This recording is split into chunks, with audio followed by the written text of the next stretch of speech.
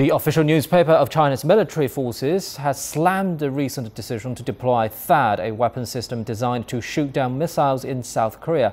An editorial in a PLA Daily says it's the good relations with neighboring countries that can protect South Korea rather than weapon systems.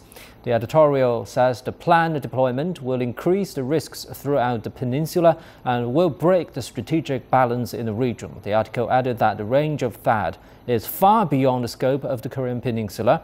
Therefore, it is nonsense, as Washington and Seoul claim that the system does not target any other country but the DPRK.